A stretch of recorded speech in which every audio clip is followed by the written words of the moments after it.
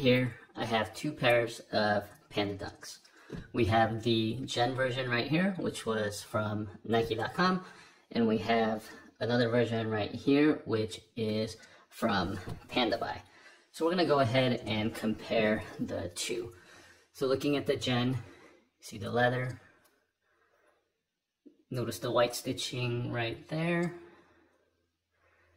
And looking at the leather grain, it's just really nice. And then even the lace, it's a little bit of a tighter knit lace compared to just regular shoelaces that you get. So you can see just the kind of the pebbling on the leather.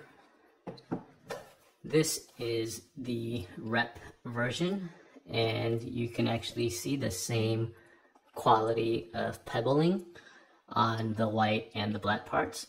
And the lace is also this tightly woven, high quality lace. Looking at the tag, you have your Nike. And looking at the tag, you also have your Nike. So side by side, it is, I mean, it's exact. Like, you cannot tell the difference between them.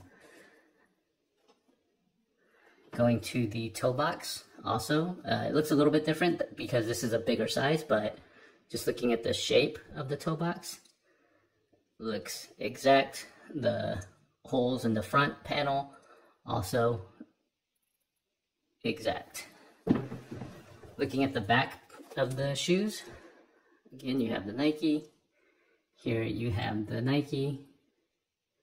And you could say it might be just a little bit off right there, but I've seen that in regular Nikes as well. You have the three white stitching across here. You also have the three white stitching. The sole.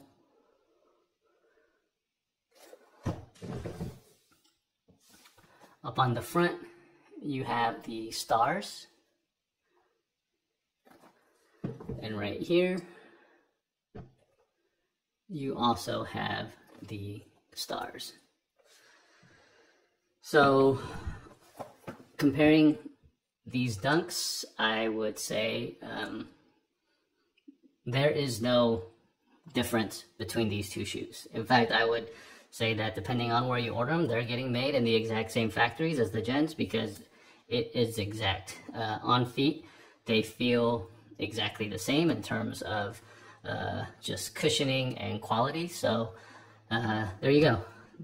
Gen Panda versus the Panda by Rep Panda.